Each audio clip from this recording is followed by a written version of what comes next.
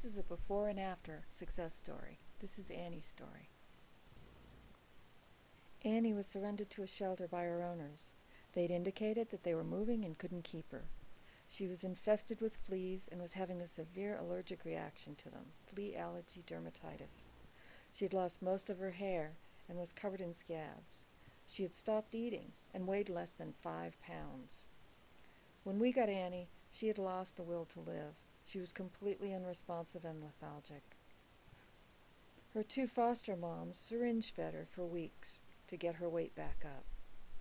Her second week, she finally was strong enough for a bath. Her bath water ran red because of the bloody scabs. The bath lifted her spirits, and she started enjoying her food again. And she even began to play a little bit. Since that time, Annie has gained over 3.5 pounds. She's now a healthy 8.5 pounds, and her coat is filling in and growing out. She's a stunning cat.